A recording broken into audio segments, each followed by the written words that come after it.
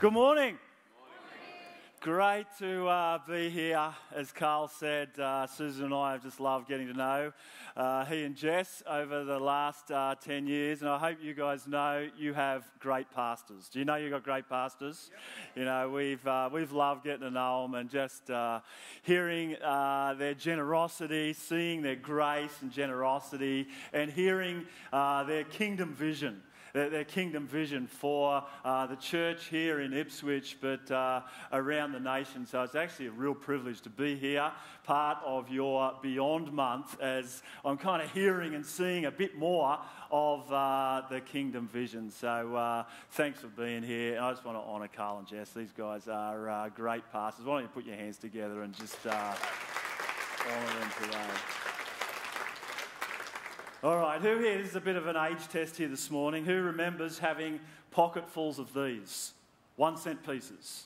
Come on, put your hands up if you remember, having pocketfuls of these. Back in the day, everything cost something and 99 cents. You'd go to McDonald's and a Big Mac was $1.99. You'd hand over a $2 note and you'd get one of these. A big black CD was $11.99, and you'd get another one of these. You'd end up with so many of these in your pocket that your pants would be falling down.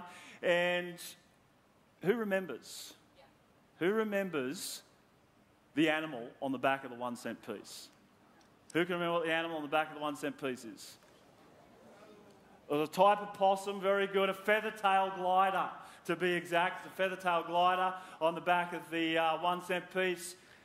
But in 1991, the Australian government decided that ones have so little value, we'll stop making them. Ones just aren't worth the effort anymore, and so we're going to cease making them. When you hand over $20 for something that's $19.99, you deserve one of these. These are still legal tender. 1 cent is still worth 1 cent. But the value is so small that you don't care that you don't get one. You don't expect one, you don't want one, and you don't care that you don't have pocketfuls of these. They're just not worth the effort. The value of them is so small these days, they're not worth the effort. You see, the value of something changes depending on what we have. Susan and I got 4 kids, and when our kids were little, I'd come home from work and I'd say to the kids, I'll give you 20 cents if you cut my toenails. They'd fight over it. They'd beg for the opportunity. Why? Because when you're little, 20 cents, is cool. My kids are now all in their 20s. And so if I said to them, I'll give you 20 cents if you cut my toenails, you can imagine the response. Dad, you're feral. You're disgusting. Why? Because they got more money in their piggy bank than I got in the Commonwealth Bank. It's just not worth the effort anymore. You see, the value of something, changes depending on what we have. I want you to just think practically about that, just for a moment this morning. I want you to imagine that you're actually Monday morning, it's still raining because it's been raining all year, and you're driving down the Ipswich motorway and you've got to get to the airport, all right? But on the side of the road, you actually see some money that is lost. It's yours to pick up. But to pick it up, you've actually got to stop your car over on the side of the road. You've probably driven 100 metres past it by then. You'll have cars honking at you as they're in a hurry, to get into the city or to get to the airport. You've got to climb out. You take your seatbelt off. You've got to climb out of your car. You've got to run all the way back in the rain to pick up that money. Then you've got to run back into your car, put your seatbelt back on, and then find a magical moment to get back out, into the traffic. It's a fair bit of effort to pick up that lost money. I just want you to think, who's going to that much effort if you see 5 cents on the side of the road? No, of course not. Who's going to do it for 10 cents? Who's going to stop for 10 cents on the side of the road? None of you. This is a true story. All right, one of my best mates is actually married to Carl and Betsy's cousin. All right, I was following him one day. He was driving an 8-ton truck as I was helping him move. And he stopped in the middle of traffic, got out, and ran down onto the road. And Susan said to me, "You better go and see what's wrong. There must be something wrong with the truck." But then before I knew it, he jumped back in the truck and drove off, held up traffic for a couple of minutes, got to where, the house they were moving into. And I said, "Andy, what did you stop in the middle of the road for?" He said, "I saw 10 cents on the side of the road." He went to all that effort. Carl, Jess, Betsy, they might be generous, but it doesn't run in the family. All right, tightest man in Australia. Come on, who's stopping? Who's going to all that effort for 20 cents? Hands up. Anyone yet? No. Anyone doing it for 50? No. Oh, someone up the back. You think 50? Yeah, okay, very good. You a uni student by any chance? $1? Come on, hands up if you need to see $1 before you'll get up. Come on, this is Death Star Gold. $2? Oh, Carl's getting... You do not pay your pastors enough. He's getting out for $2. Who needs to see something with paper? $5. Who's getting up? Who's going to the effort for $5? Very good. There's a few young people over there thinking I can get a snack box at KFC for $5. $10? Yeah, okay, yeah. Some others are going for 10. Who needs 20 before they go into all that effort? Okay, there's a few people think I can get 4 coffees for $20. Who hasn't put their hand up yet? I hope you're all giving generously to this Beyond campaign, I tell you. Who needs 50? Okay, a bunch of you getting up for 50. Who's hanging out for a hunch? They don't let pastors have a $100 note. It's true. It's true. As the value goes up, we'll go to more effort to get that which is lost. When there's big value for us, we'll go to significant effort. If you've ever lost the remote for the TV, you know what I'm talking about. Incredible value. Turn the house upside down, searching for that thing because it's so valuable. But when something has little value, we'll go to little effort to get that which is lost. That's why the poor old 1-cent piece is no longer in existence. It just doesn't have enough value. It's not worth the effort. Now today I want to talk about what Jesus says about the value of ones. And you need to understand, before we read, these very famous stories in Luke chapter 15, you need to remember some other things in Scripture that talk about, the nature and the breadth and the majesty of God. It says that he owns the cattle. Psalm 24, it says he owns the cattle on 1,000 hills. God is very wealthy.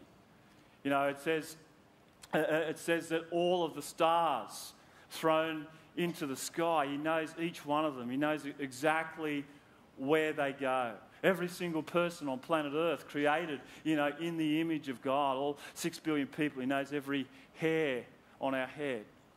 There's a lot of objects. There's a lot of people that God has in his control. There's a lot of things that God has to keep track of. You'd kind of think that one of anything wouldn't have that much value to a God like that. Let's read Luke chapter 15. It says this, verse 1. It says, "Now the tax collectors and the sinners were all gathering around to hear Jesus. But the Pharisees and the teachers of the law muttered, 'This man welcomes sinners and eats with them.'"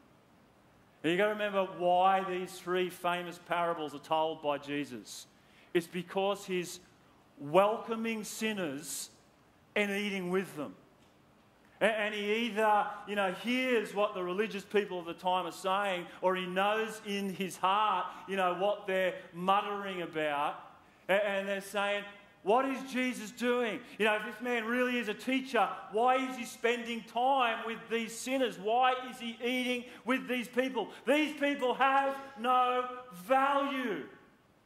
And Jesus either, hears their muttering, or he knows in his heart, and so he tells these very famous stories. He says, "Then Jesus told them this parable. Suppose one of you has 100 sheep and loses just one of them.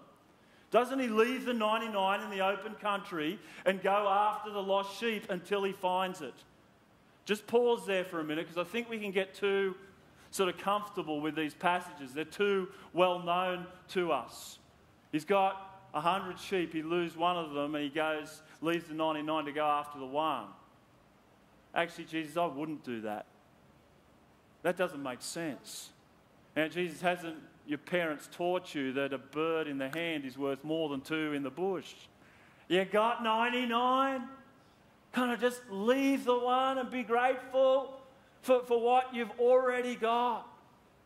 You know, true story, my uncle is actually a modern-day shepherd. He's got a sheep and wheat property in western New South Wales. And I loved going there as a kid. All of my school holidays, I used to beg to go out there and help, on the farm. And I remember as I got a little bit older, I was out with my cousins. We were bringing in a mob of sheep. It was probably more like, 500 to 1,000 sheep. It was more than 100.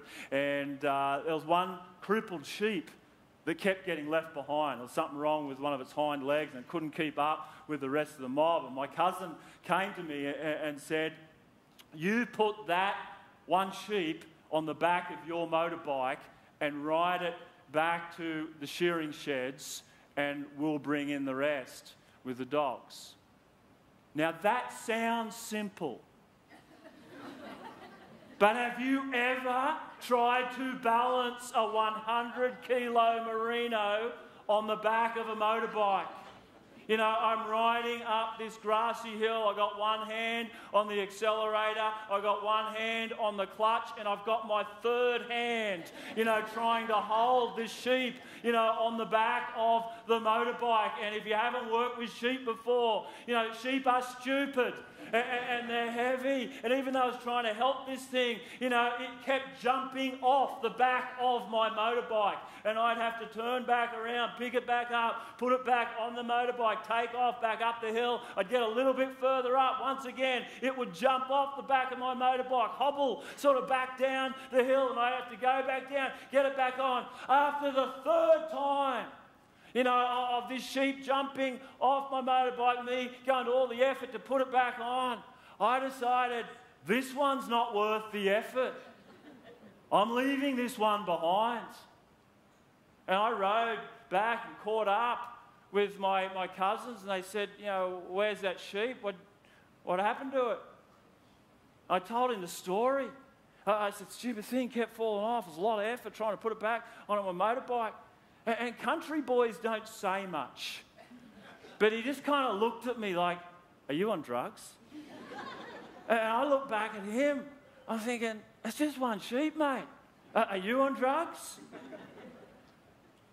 He got on my bike and he rode all the way back down and picked up that sheep and rode it all the way back to the sheds. Why? Because sheep have value. Sheep have value to a shepherd. Sheep have real, tangible dollar value to a farmer. They're worth the effort. One time, I've learned a lot about, some of these passages by hanging out with modern-day shepherds. One time, we were marking lambs, in a pen, and it's kind of like youth group for sheep. They all go stupid and they do a big stacks on in the corner. And I remember they were all doing this big stacks on in the corner, and my cousin was all of a sudden, just went into an urgent panic, and he's just pulling all of these lambs off to get down to the one that's on the bottom that's actually been crushed and stopped breathing. And he picks up this little lamb and he starts doing mouth to mouth. He's giving CPR, to a lamb. And I'm looking at this dude thinking, I'm related to this dude. He's kissing a sheep. And it didn't work. The little lamb went to sheep heaven. But that's a lot of effort for one sheep. And this is what Jesus is saying here. Every single one has value. Let me keep reading. Verse 5. When he finds it, he joyfully puts it on his shoulders and goes home. Then he calls his friends and neighbours together and says, rejoice with me. I found my lost sheep. He puts it on his shoulders and carries it all the way back. I'm telling you, that's a lot of effort. Sheep are heavy. And then the story actually gets ridiculous because he's found his lost sheep and he's brought it home. He gets the whole community together and they throw a party for this one lost sheep. It's a crazy story. And obviously Jesus is looking in their eyes and going, they don't get it yet. And so he actually tells another story almost identical. He says, suppose a woman has 10 silver coins and loses one. She just loses one.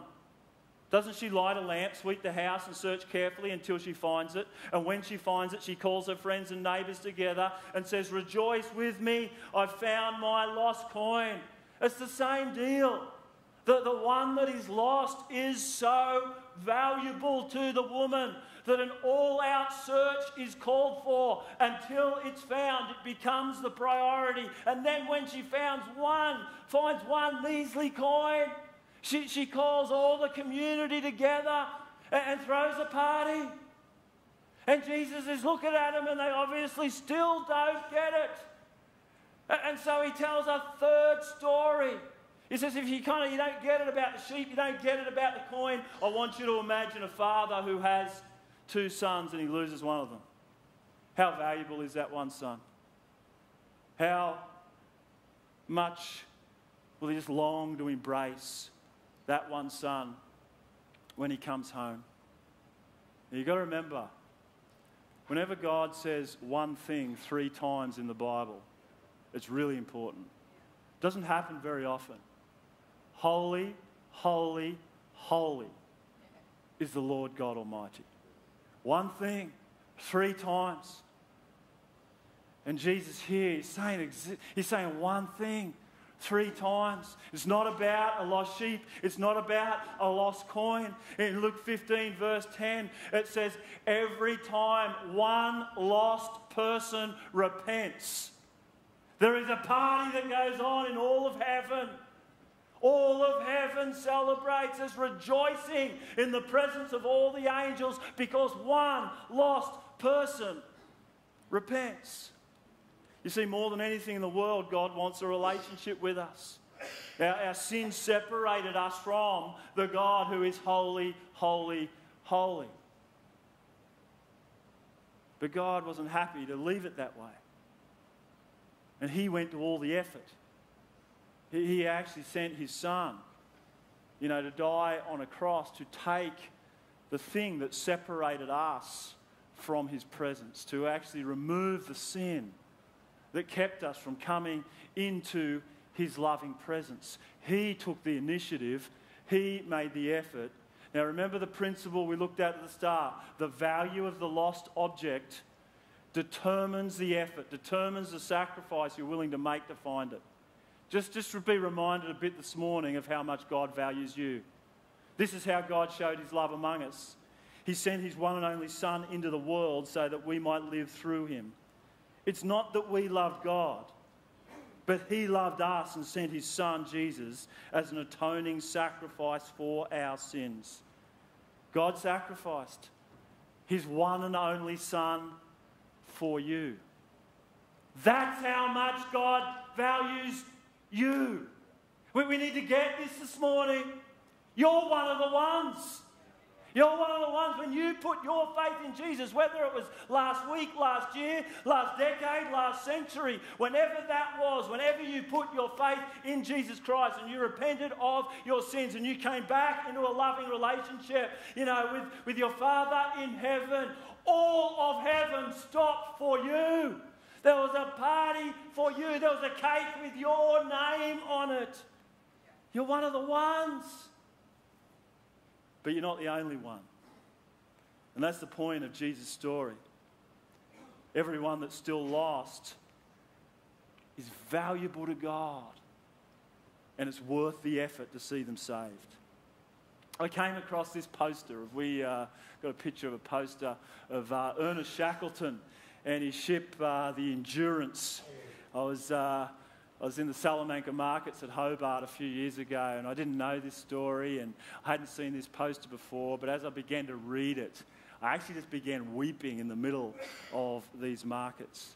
December 15, 1914, Ernest Shackleton headed off with 28 men across the South Weddell Sea to be the first men to cross Antarctica on foot. And they navigated floating pack ice for weeks until the ship, the Endurance, eventually got stuck here. And they were stuck there for 281 days. Until the Endurance, actually was a timber boat, was crushed and it sank. And Shackleton knew that they couldn't just wait there. No one was coming to save them. And so they dragged 3 rowboats, over miles and miles of floating pack ice until they got to an uninhabited island named Elephant Island. And they set up camp there, but Shackleton realised that they couldn't survive there forever. And so he took 7 men and they got in one of these little rowboats called the James Cairn, a little 20-foot rowboat, and they paddled over 1,500 kilometres of icy seas over a couple of weeks to get to South Georgia Island, the closest inhabited island with a whaling station, but they landed on the wrong side of the island. And they had to climb over mountains of ice and glaciers. And by the time they got to the whaling station, they were naked, their clothes had completely deteriorated, they were starving hungry, but they were alive. They were safe. They would be fed.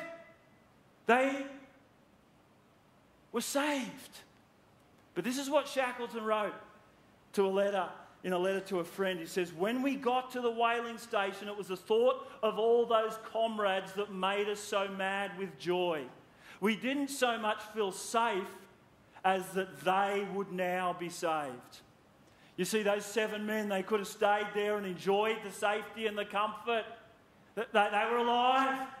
They were safe. But Shackleton, 3 days later, bought a boat and headed back to rescue the rest of the men that were still, floating on ice in the middle of the sea. And the first boat didn't make it. And he had to turn back. It wasn't big enough. And he sold it and bought a bigger boat. And the second boat didn't make it. The third boat didn't make it. 3 failed attempts. He had to get all of his money wired to England. He spent every last cent that he had. And with that 4th boat that he bought, he made it back to these men that had been living on a piece of ice for 18 months. And this is what it says at the bottom of that poster. It says, the Endurance became firmly wedged in ice and was eventually crushed. Ernest Shackleton, with some of his men, rowed 800 miles in an open boat to get help for the men left behind. Listen to this. Not one man was lost. Not one man was lost. That poster now has been on my wall in my office for many years. And every time I wonder if serving and leading in the local church to reach lost people in our community and around the world is worth the effort. I just look at that poster. I remember the effort so that not one man would be lost. And it reminds me of Luke chapter 15. Every single one that is lost is so valuable to God that he notices when they're missing. Every single one that is lost, alone and suffering is so valuable to God that an all-out search is called for until they're found. And everyone that is lost, alone, marginalised, hungry, suffering, without hope is so valuable to God that when they come home, all of heaven stops to celebrate. Once. Sometimes the mission that God has given us to actually go into all the world and make disciples of all nations, it kind of seems too big. It kind of seems a little bit too hard. Like, where do I start? How can I actually be a part of that? I just want to give you 4 simple things in these stories that I think every single one of us can do. Firstly, notice the ones. Notice the ones.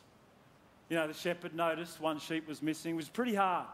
You get 100 sheep, try and notice one of them's missing. It's pretty hard work. The woman notices one lost coin. The father notices one lost son. He notices the ones. In 2008, I was in Phnom Penh, Cambodia, investigating establishing a vocational training centre for girls rescued from sex trafficking. Now, I've got to be honest, in 2008, I actually didn't know there was a sex slave industry that was still operating in the world. And I'd never ever been to Cambodia, but a lady in our church got woken up by God in the middle of the night and says, I want you to go to Cambodia and teach girls rescued from trafficking to make sugar flowers. That's pretty odd. Can you imagine how much I know about making sugar flowers? About as much as I knew about setting up a vocational training centre so girls would have hope for the future. And I must admit, I got there and I thought, I got no idea what to do. God, this is crazy. I'm just about, after being there 5 or 6 days, I'm just about to get on a plane to fly home to the safety of Australia. And I was saying goodbye to this girl, Nita. Nita was sold for her virginity at 12, along with all of her sisters. And the brothel owner's son, where she lived, fell in love with her and married her at 15. And she no longer had to pay her debt off in that brothel anymore, but she was sent to a neighbouring brothel. And when she was told that her little daughter would also be sold when she got to age, she panicked and ran away, but dirt poor, no schooling, no resources, no hope of lifting herself out of this life that she was in. And she met my friend Ruth, who just started running a few classes, just teaching some girls some new skills. And I'm sitting actually in the tuk-tuk about to head back to the airport outside the brothel where Nita was still living. And it was this moment in time. I just felt the whisper of the Holy Spirit say, she's worth the effort. Do it for her. In the last 14 years, we've seen nearly 200 girls get rescued, baptised, get new skills, a job for the future. In fact, Nita has become an international cake decorator. She's travelled to other countries to actually share the gospel and teach others, how to get lifted out of this awful, awful life into something better. Now, there's still probably 40 to 50,000 girls trapped in slavery in Cambodia. But there's 200 that aren't anymore. And every single one of them is worth the effort. Just encourage you. Notice the ones. You see, you can't change the world for everyone, but you can change the world for someone. This has been one of the great joys of my life, just seeing what God has done in these girls' lives as they let Jesus in and He heals them one day at a time. As I hear their stories, I've got no idea how they can feel joy again. But Jesus has done a miracle in their lives. It's who Jesus wanted me to notice. You can't change the world for everyone, but you can change the world for someone. Who does He want you to notice? Simple prayer you can all pray every day. Jesus, who do you want me to notice today? You see, He'll never lock eyes with anybody that's not valuable to Him. And He's put each of us in a circle of influence, here in this city of Ipswich, in our workplaces. There are lost people. There are people that are alone and suffering and living without hope. Jesus, who do you want me to notice? Simply notice the ones. Secondly, prioritise the ones. You notice in each of these stories, the one that's lost becomes a priority. Even though the shepherd's got 99, the one that's lost, becomes the priority. You see, when something is a priority in your life, you have a plan. So if your finances are a priority, you have a financial plan. If your fitness is a priority, you have a fitness plan. If living in a house that doesn't leak, is a priority, then you have a house plan. And I just want to encourage you here today, this house of God has a plan. It's a good plan. I've been inspired sitting here, hearing the stories about CAP and about Catalyst Care and compassion and church planting. You know, you guys have got a plan. It's a good plan. I want to encourage you today, get behind the plan, because this is the priority of God.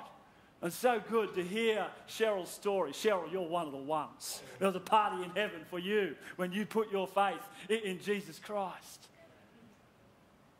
It's a good plan. How do we know something's a priority in our lives? All you need to do is go back to the last month, have a look at your calendar and your bank statement. It'll tell you what's a priority. It'll tell you what's really important. What are you doing with your time and where are you placing your money? That'll tell you your priority. Notice the ones. Prioritize the ones. Give generously of your time, your talent, and your treasure. Thirdly, welcome the ones. This is what Jesus is getting in trouble for. It's why he told these 3 stories to begin with. He's welcoming sinners and eating with them. Sinful people wanted to be near Jesus. Does that ever strike you as odd? When you read the Gospels, drunkards and prostitutes and tax collectors and people of low morals and people that have been ostracized from the religious community, they wanted to be near Jesus. It causes me great pain that sinful people in our nation want to be nowhere near the church. We're the body of Christ. I actually say to my church probably once or twice a year, I want to smell more smoke in the foyer on Sundays. I want to hear more swearing. You know, I want to see more hangovers walking in on a Sunday. I'd prefer if it wasn't the pastoral team.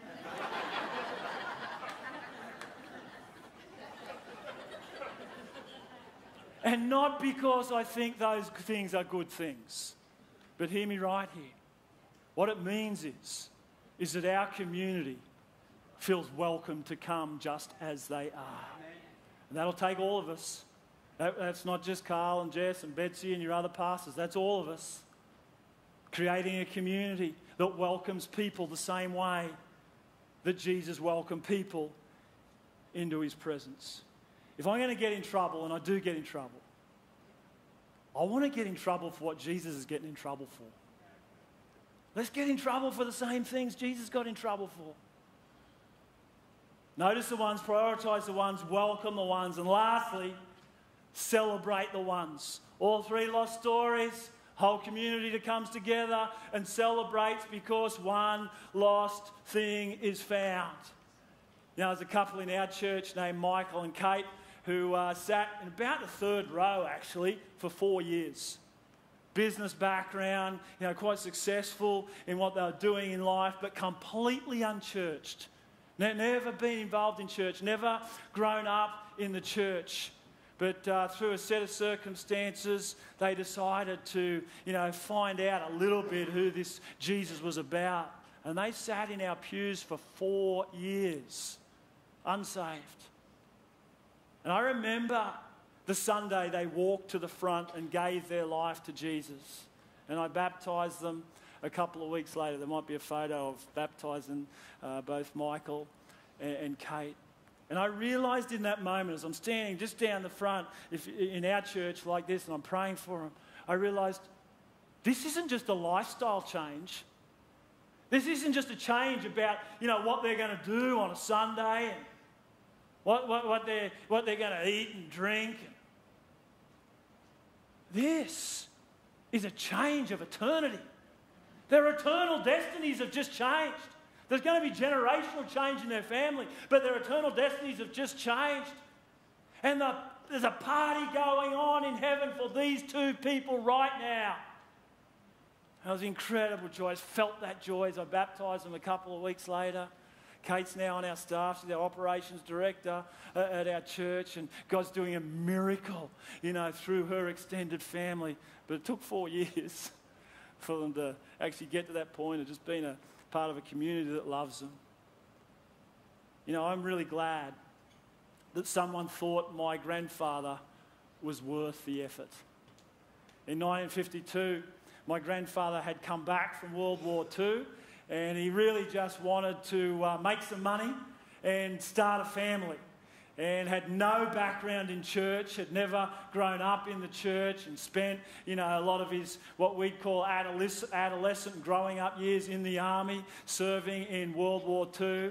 And in 1952, my grandfather, whose name is Frank, also had a neighbour named Frank. Any Franks in the room today? No, there's not too many Franks around these days, but in 1952 there were Franks everywhere, all right? And my grandfather's neighbour was a Christian, and back then there was a very new housing estate and there was no fences. And my grandfather said neighbour Frank kept wandering into his backyard and inviting him to church. And he kept rejecting him. And he'd tell me he couldn't remember how many times he rejected him, but he remembered it was several times, multiple times that he'd rejected this invitation to church. But then neighbour Frank came over one day and said to my grandfather, Frank, I've actually just bought a car. Now, in 1952, my grandfather had never owned a car, he'd never driven a car. Neighbour Frank said to my grandfather, if you come to church with me on Sunday night, I'll let you drive my car. My grandfather changed his mind. And he went to this church in Epping, New South Wales. There was a man up the front named Ross Beadle sharing the gospel, and he said it was the first time in his life that he ever understood that he was a sinner and that he needed a saviour. And he felt like he was talking straight to him. And I still got his baptism certificate from that night. Back then in the Churches of Christ, you got baptised on the spot. The tank was full. And it says this, Jesus is the Christ, the Son of the living God, believing this with all my heart and resting wholly upon the finished work of Jesus for salvation. I confess my faith in him at Epping Church of Christ on the Lord's Day, July the 6th, 1952, and was buried with Christ in baptism. Frank Elsmore, a sinner saved by grace. Now, my grandfather passed away over 20 years ago now, but my grandmother passed away at 99 just before COVID hit. I'm actually glad that she did, because we all got to go to the funeral, and we had to fight over who was going to lead her funeral, because 7 of us are full-time pastors somewhere in the local church in Australia. And as our family gathered for that funeral, every single person is a follower of Jesus Christ serving somewhere in a local church in Australia. How did that happen? One old dude named Frank thought my grandfather Frank was worth the effort. And even though he got rejected time after time after time, he kept persisting because he knew his eternal destiny would be changed, and his generations, 4 generations later, have been changed because one guy wouldn't give up on my grandfather. I tell you, when you notice the ones, when you prioritise the ones, when you welcome the ones, and when you celebrate with all of heaven, when one person puts their faith in Jesus Christ, who knows what's going to happen for the kingdom of God? There are lost people in this community. There's lost people all over the world that need to know the love and the grace of Jesus that you've come to know for yourself. Every single one of them is worth the effort. Every single one. You can't change the world for everyone, but you can change the world for someone. I want to encourage you today. Notice the ones. Prioritise the ones. Welcome the ones into this fabulous community. This is a great community. And celebrate the ones with all of heaven every time one person comes to know Jesus. I want to give you a very tangible reminder of this. Yeah, on the Facebook yesterday, Carl said, you're going to be richer if you come to church today, in more ways than one. Well, this is one way. I hope God's spoken to you something through his word. But here's another way. I'd love to give you a 1 cent piece. I'm just going to someone's going to hold these bowls down the front for me, maybe. I'm going to encourage you in a minute to come and get one of these 1 cent pieces. They're real. Carl has searched eBay and he's bought every one of them. If you want to be part of this big mission of God, reaching out to those in need in this community and around the world, and you just need a little tangible reminder, I'm going to keep persevering. I'm going to keep prioritising. I'm going to keep noticing. I'm going to keep welcoming. Maybe you've got one person in your family who's very close to home. Maybe you've got one person in your street you're going to keep praying for until they come home. Stick it on your fridge. Put it on your car visor. Put it on your screen. Put it on your phone. You'll never super glue it onto the back of your phone. You'll never forget every day. Just pray for that one person. Can we stand together this morning? Let me pray, then I encourage you to come. Father God, come. Come, Holy Spirit. Come and move in our hearts. Help us to see people the way that you see people. Help us to value people the way that you value people. Help us to love people the way that you love people. And God, I just really pray this morning you'd help us to persevere. I want to pray for people here who've been reaching out to family members or neighbours for some time and feel hopeless. God, would come by your Holy Spirit, give us strength and perseverance this morning to not give up. And God, give us a sensitivity. Help us to hear what your Spirit is saying to us in this season.